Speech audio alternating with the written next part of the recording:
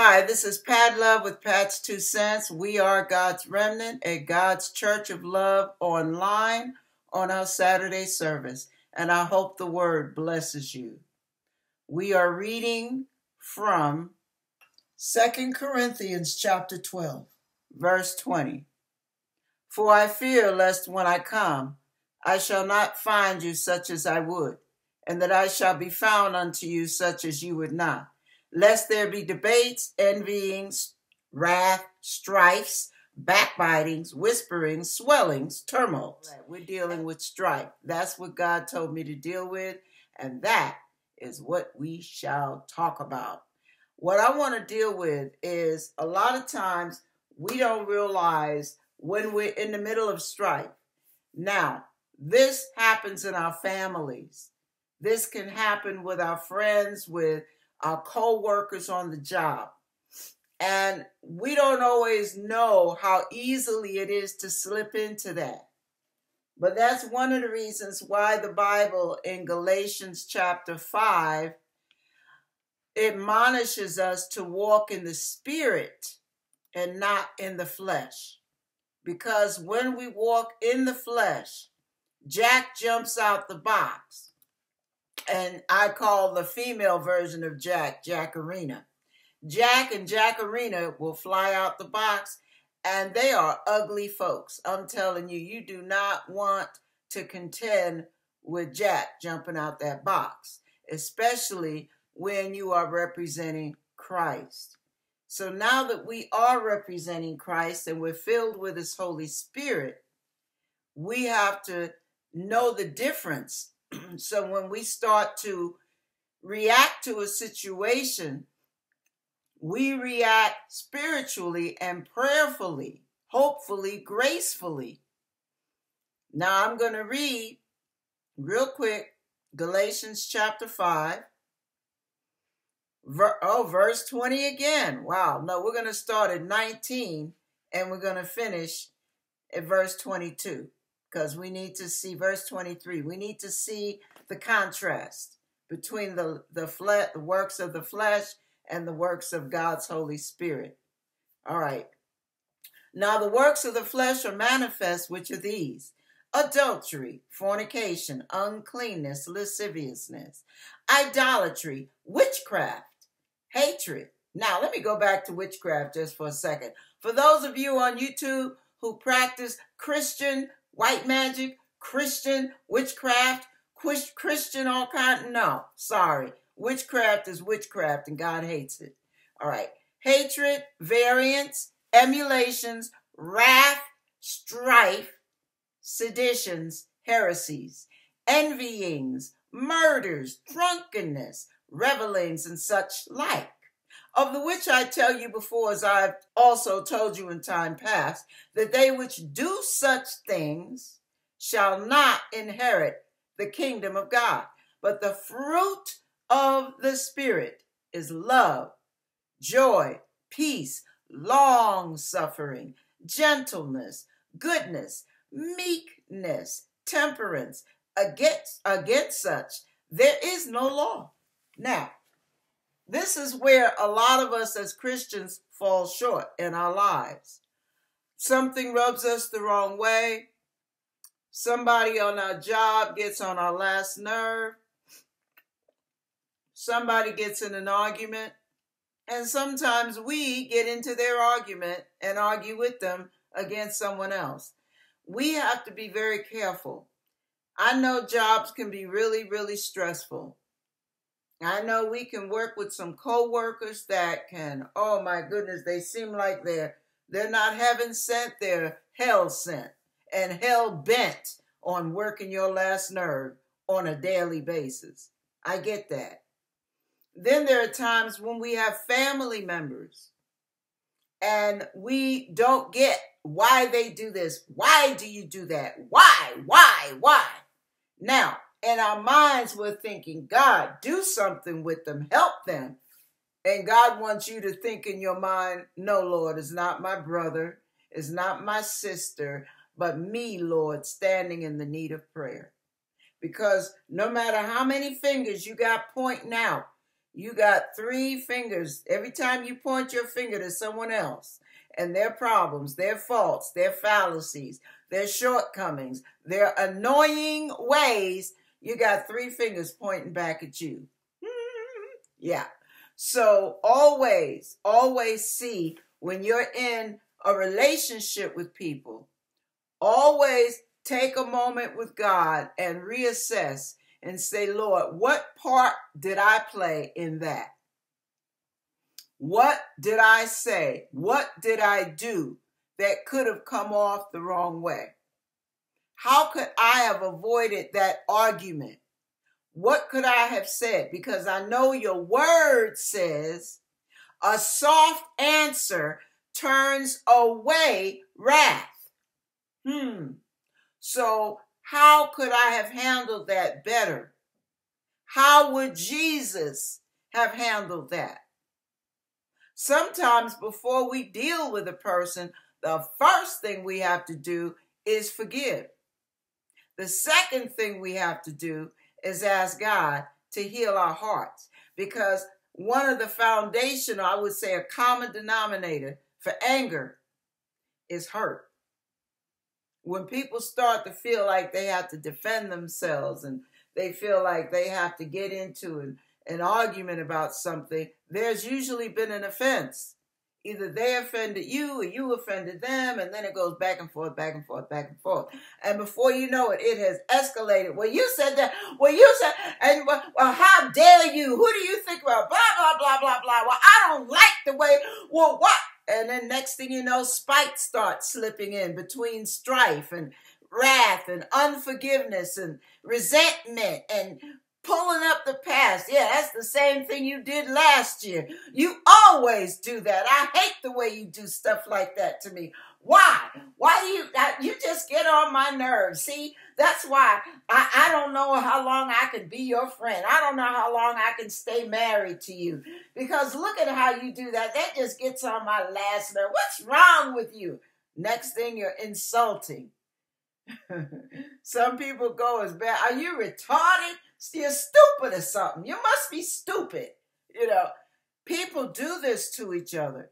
And it's like the claws of a lion. It just comes down and rips and tears at another person's soul.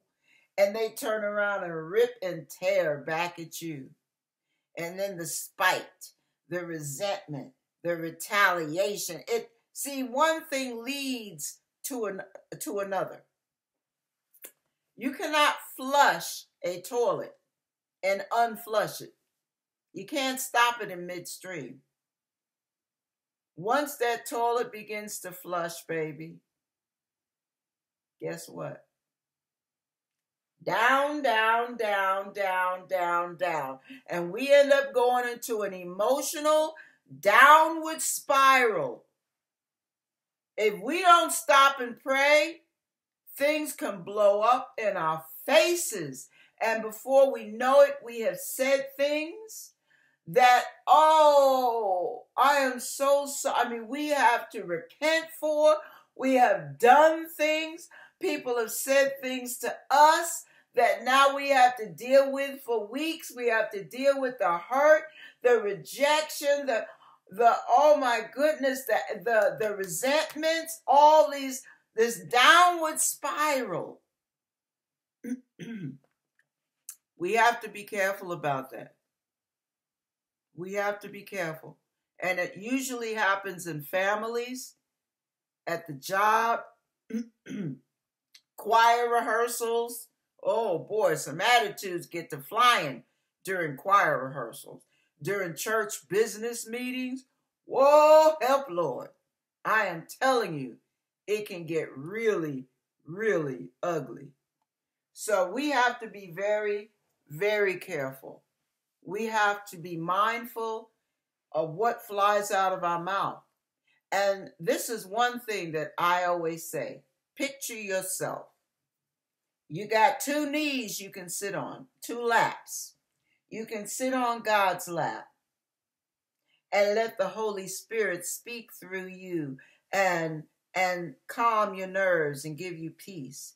And you can use your mind to be stayed on God so he can keep you in perfect peace, even in the midst of a storm, even in the midst of a disagreement, even in the midst of chaos. God can keep you calm, even in the midst of being hurt, being attacked wrongfully. Now, you can sit on God's lap and you're great. Or you can choose to change laps. You can switch over and sit on the devil's lap. And the devil will take his little rod, stick it up your back, and manipulate your mouth and let his nasty, unclean words spew out of your mouth. Picture yourself when you get to cussing, when you get to fussing, when you get to beating people up, cutting them and slicing them up with your words like a two-edged sword. Instead of it being the word of God, you're using the devil's words. And the devil's words come to steal, kill, and destroy. Whatever the devil does, it's based on that. Steal, kill, destroy. Seek and destroy. Seek and destroy. And we think that we're justified. I get to tell you all because you had no business talking to me like that. Who the H do you think you are? I mean, and it starts to escalate. And the devil's got you bouncing on his lap. That's right. That's right. Tell him. Tell him. Curse him. Curse him now. Curse him. That's right. Get him good. Get him good. That's the devil. And he's yanking your cords, and he's got that stick, and your mouth is going up and down, and the devil's doing the talking through you. And you're letting him because you're giving place to the devil. Don't give place to the devil. When you talk to your husband or wife, when you talk to your children or your parents, to your brothers or your sisters, your co-workers, your choir members, your whatever, when you talk to anybody, the devil should never have one word coming through your mouth. There should be no 3-letter words, no 4-letter words, no 5, whatever letter words you got. If they belong to Satan, they do not belong in your mouth. Your mouth is an open vessel for God to express himself in, not the devil. Don't allow the devil to come in, sit in your living room, and then you go sit on his lap.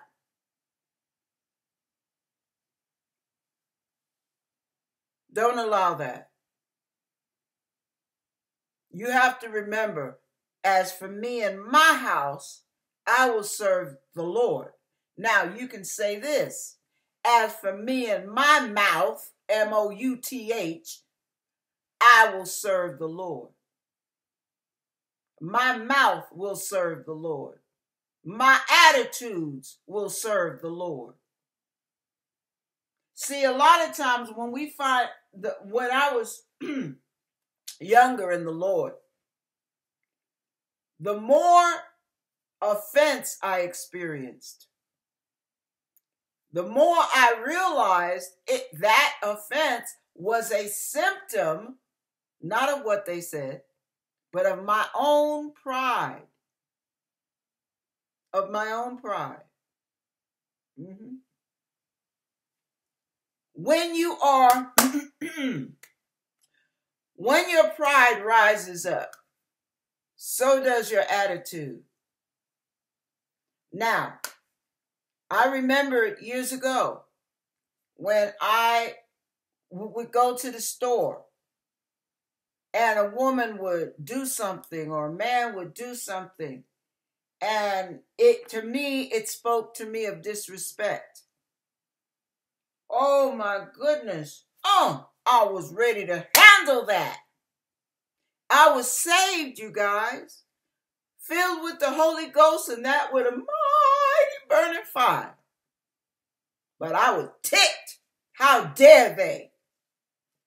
Now, when you deal with strifeful emotions. When you deal with being very defensive, when you find yourself being very defensive, what you have to remember is why. A good thing to always ask God. It keeps you straight. I don't care how long you've been saved. You got to constantly do this. Okay, Lord, why is that bothering me so much? Why? Is there something wrong in my spirit? Show me if it is. Because if you're always seeing the other person as the one that's wrong, you will never grow. You will never grow. But you have to remember, there's something about me that I need to be aware of. There are times when I was joking, literally joking, you guys, playing with other people, clowning with them like I did Rashad earlier. I got him real good too. And I was joking and clowning, but because the people didn't know me that well, my humor did not come across as innocent. It came across as digs and sarcasm and attacks. And they got upset. I mean, a number of times people got upset with me. You think I joke now? Excuse me. I did not want to be an offense to my brothers and sisters in Christ. I had to tone that joking stuff down because I was literally playing, you guys. But unfortunately, the way I played and what I said reminded them of other people that weren't playing. And they were offended. Now, it might have hurt their pride. It might have been unhealed wounds that I stepped on, some tender corns. You know how you step on somebody's corn. I don't care how saved they are. They're liable to push you off their foot because it hurts so bad. But they're not trying to fight you. They're trying to stop the pain. So sometimes we have to watch how we react because it can look very confrontational because we're dealing with our own pain and oversensitivity. And we snap.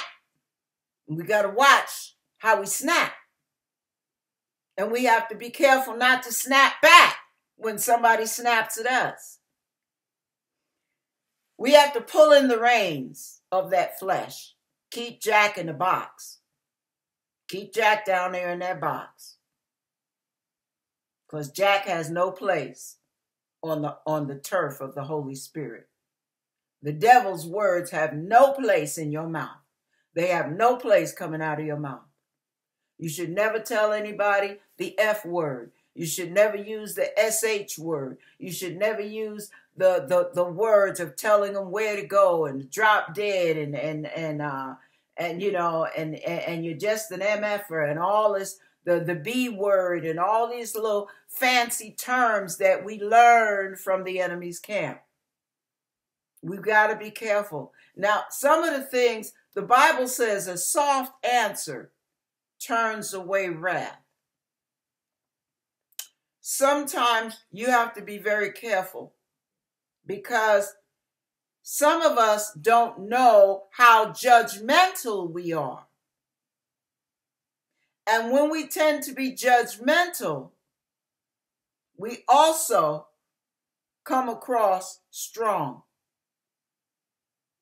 Judgmentalism comes from levels of intolerance, being judgmental on other people's faults, not wanting to be bothered, wanting to correct everybody else but yourself. And what I would always have to do when I made somebody angry, I would always say, okay, Lord, I don't like the way they handled that. I really don't like that. But I need to get the truth out of it. So I'll spit out the bones, which is the nasty attitude. But let me get the truth. Let me grow from truth, even if it's not delivered on a clean plate.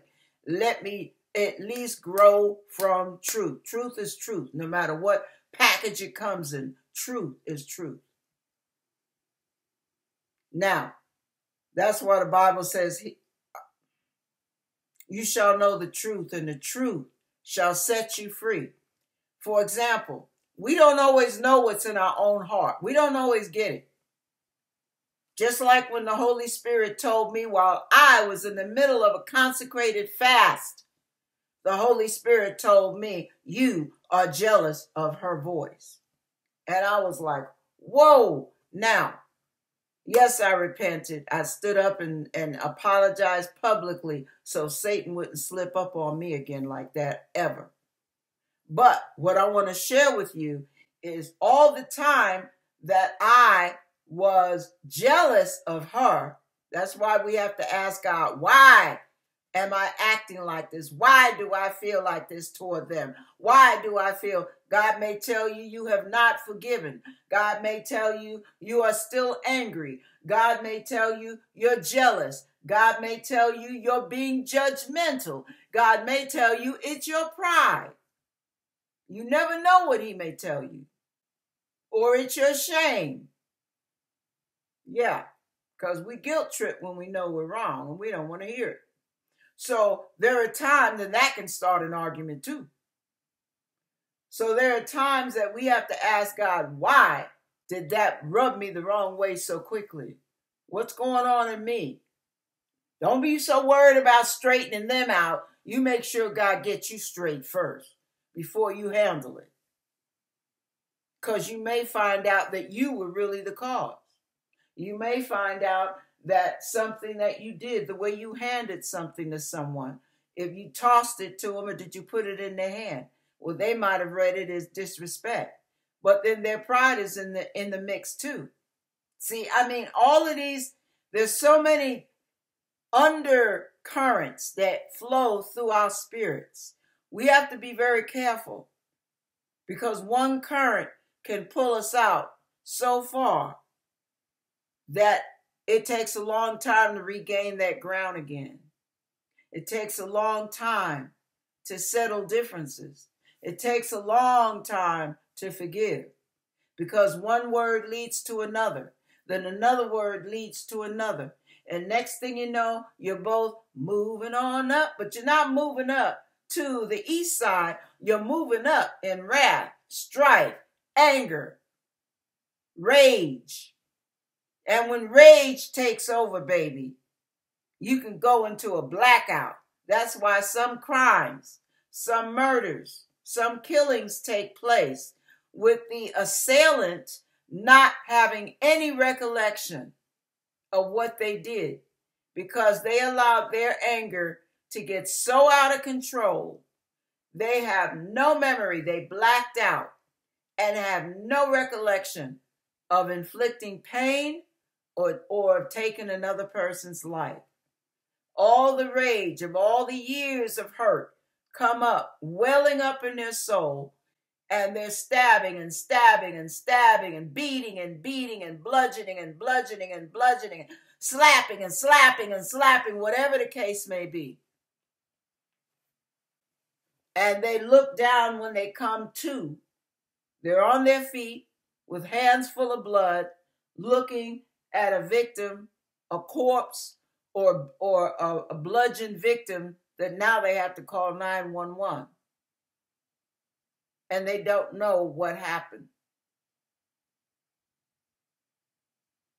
They really don't. And I'll tell you why they really don't. Years ago, when I was in junior high, I was in the 4th grade. Take that back. I was in the 4th grade standing in line, and I talked with my hands. And mistakenly, my hand flipped, and this other young lady in the class, she and I were the same height and at the same level of development. She was wearing a training bra, and I was wearing a training bra. We were both just starting. We were the only ones in the whole elementary class that had the beginnings of boobs. And they were tender. You know how you develop girls, they're tender. You know, you men, I don't know if you go through that at a certain age. I know you go through the voice thing. But with women, with girls, they go through a certain level of tenderness. Even when they run, it hurts. So and I'm talking with my hands. I'm just trying to describe to you what I'm talking about. I'm talking with my hands. My hands flail out as usual, and I'm either hitting something, knocking something off, but this time I bumped her by mistake. And when I bumped her, her initial, now we were not saved at all. Her initial response to me bumping her was she hauled off and slapped me. And I said, why? What are you hitting me for? She grabbed her chest and said, that hurt. And I said, I'm so sorry, Margarita. I'm so sorry. So I really was sorry because I liked her. I didn't have any problems with her. She was a nice person. So anyway, so she cried, and now everybody's uncomfortable. She's not talking to me, and I'm not talking to her. A mistake. Anyway, so we all go to our separate neutral corner and eat our lunch in the cafeteria. And then after school, they're grabbing me talking about Margarita wants to kick your butt. You know how stupid kids do. They're always instigating. And Margarita was probably too afraid to back down because they're pushing her into it too. She wasn't a troublemaker. So I told Margarita, I said, I don't want to fight you. I don't have anything against you. And the kids said, no, y'all gonna fight. Y'all gonna fight. So they're pushing us into each other, and Margarita starts, and I'm like, okay. Well, she got a hold of my hair. That was it. Now, I want to share how we black out. Listen to this. I could have taken off and ran. Sometimes a good run is better than a bad stand. Sometimes it's better to leave the conversation before you allow the conversation to leave the ground. Because once it leaves the ground, baby, ain't no telling where it's going to end up. All right. So here, she and I are in the middle of the schoolyard. The wall to the school is somewhere about 25 feet away from us. We're out in the middle of the schoolyard. She's got her hand, she's grabbed my hair. And now that is hurting because Mamacita right here was very tender-headed as a child. And she didn't do pain. So my mind, instead of seek and destroy, my mind was get rid of the pain. Get rid of the pain. That's all I was geared to right then. But I'm all caught up in the moment. I'm not saved. I'm not calling on God. I don't have the Holy Spirit. I'm just trying to get rid of the pain. I'm not even mad at her. I just want to get rid of the pain. But see, here's the trick. All those years of having my feelings hurt, all those years of being offended, laughed at, made fun of, put down, picked on, rejected, ostracized, all of that started coming up and mixing in with this very moment of just get her off my hair. And me being athletic, I grabbed her shoulders and literally shoved and walked her over to the wall because the wall was going to get her hands off of my hair. So I wrapped my hands on her hair till I got it scalp tight. And I started bashing her head up against the wall just to make her leave my hair, let go of my hair because it was hurting. Now, that's all I remember, you guys. That's where the scene stopped for me. Next thing I know, here I am bashing her head against the wall, and then in a split second, we are 25, 30 feet away from the wall. 25, 30 feet away from the wall, back out in the middle of the schoolyard. How did we get from bam, bam, bam to out in the middle of the schoolyard? Because I blacked out in the middle of the bam bamming. And what ended up happening? I'm being flung in the air, and I'm wondering, who's got me? It was one of the adults, one of the school staff that monitored the kids. Flailed me in the air, stood me on my feet, a lot of feet away from Margarita, Margarita, who was not crying, who, we were just doing the hair thing at the time. She's bent over, holding her stomach, really bent over, with tears streaming down her face. I'm looking at her wondering, well, what happened to her? How did we get from there all the way over to here? Why is she bent over? I'm asking myself all of these questions because I don't remember. That was the day I learned not to trust my temper. Because the kids would tell, look what you did to her. They were saying, you kicked her in her stomach and you kept kicking her and you kept kicking her. And she was on the ground and you wouldn't stop kicking her in her stomach. And I was like, no, I didn't feel any pain. I didn't feel like, nah. I was just holding her hair, making her let go of mine. How did we end up there? Nah.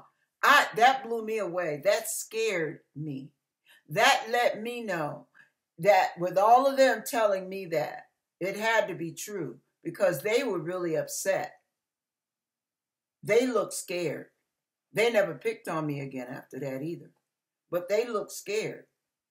And I knew they were serious. They weren't, yanking my chain. And I could see the evidence. Her tears, she was soaked with tears and she just stayed bent over, grabbing her stomach. And I mean, she could barely stand. Now,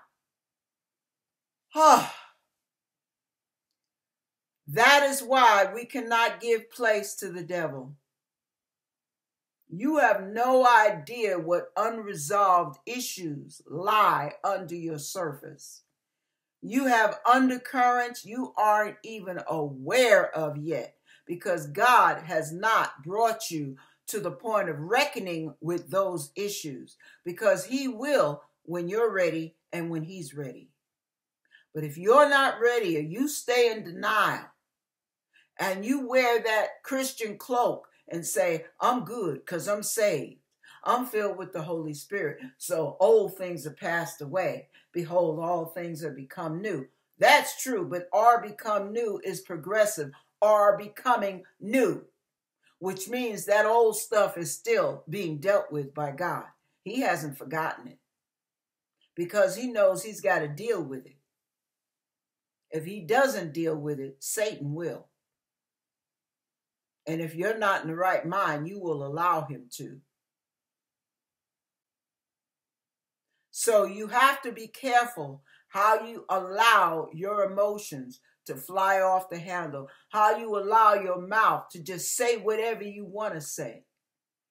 You have to guard your reactions, guard your heart, guard your mind, guard your spirit, because you could be a deadly weapon in the devil's hands. You can.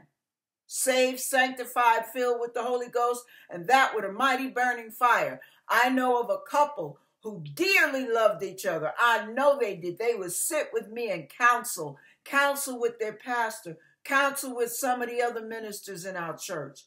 Just beautifully. Now, I hadn't thought about these guys in years, so I know God wants me to deal with this. And this couple, she was drop dead gorgeous, and he looked like little Mr. Peabody. He was a nerd to the bone, sweet as could be, brilliant mind. He was an electrician. And the two of them got married. And they would sit and talk about some of their differences and how they cherished each other, but they both knew that they had issues with uncontrollable temper. They were seeking help, thank God. But the one time they should have run, you remember I said, my former pastor Cushman used to say this, a good run is better than a bad stand. And they should have run away from each other at this point. But they allowed the argument to leave the ground and escalate. And once it was airborne, baby, it went totally out of control. Satan got in there, and before you knew it, they were doing blows with each other, physical blows. They had never done that before, but they both allowed their tempers to have its way. And as a result, he was beaten to a pulp. But while he was being beaten to a pulp, he grabbed a hold to a pole, a little steel rod. And before he knew it, he was bashing and bashing and beating and bashing and wailing away, and all his anger and all the years of hurt, all the stuff from the old days started welling up. And before you knew it, he was looking at his wife's body, lifeless body. After a couple of days, he turned himself in because he couldn't live with it anymore. He told his pastor, I don't even remember doing that to her. I just saw the rod in my hand with her blood, and I'm all beat up, and she was laying there dead. I think I killed my wife.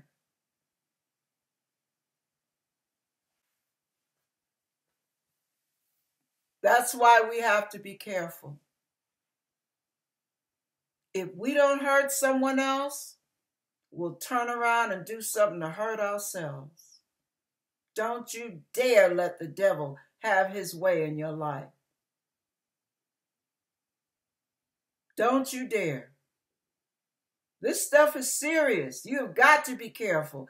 These are the last days, and these demons are coming out like swarms. Like swarms, you guys. And you've got to be very, very careful not to give place to the enemy.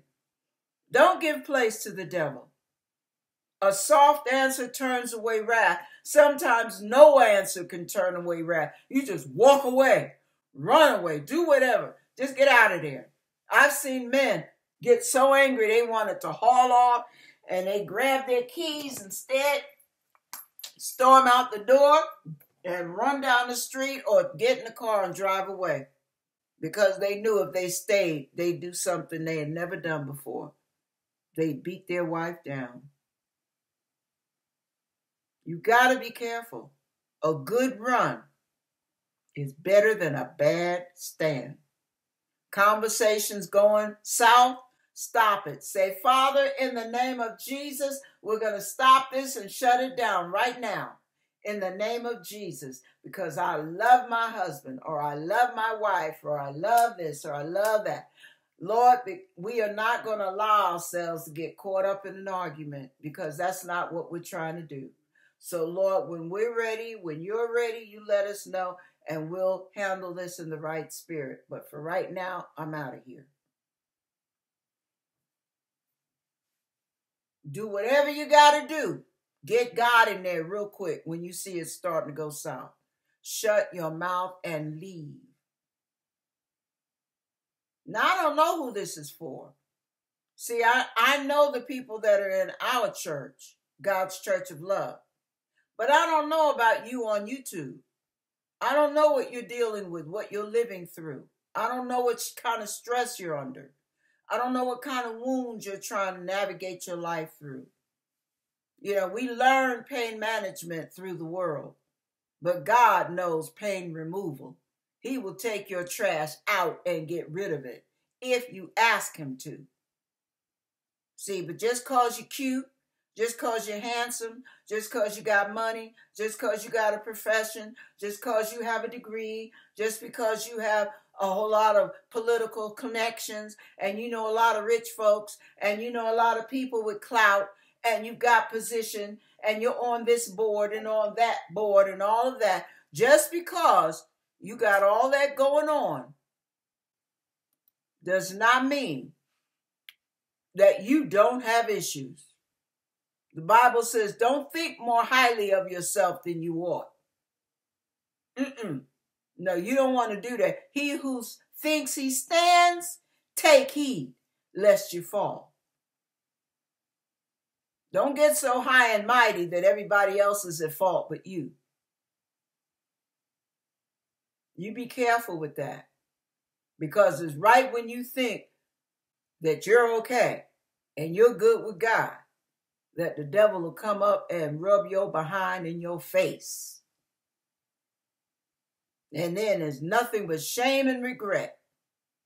You don't want to go through that. You don't want to give the devil an inch. He won't take a mile. He'll try to take your life. Don't give him an inch. Don't give him one word. Father, I pray in the name of Jesus that you help us know how to deal with stressful situations, that we don't get caught up in arguments, debates, strife, wrath, rage. We ask you in the name of Jesus to teach us not to give place to the enemy. And we thank you, Lord.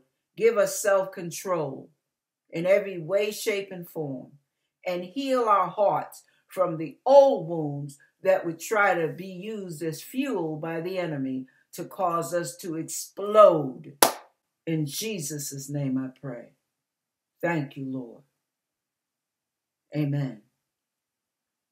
So I say to you, pray before you say. Always pray before there's anything for you to say. You hear me? God bless you.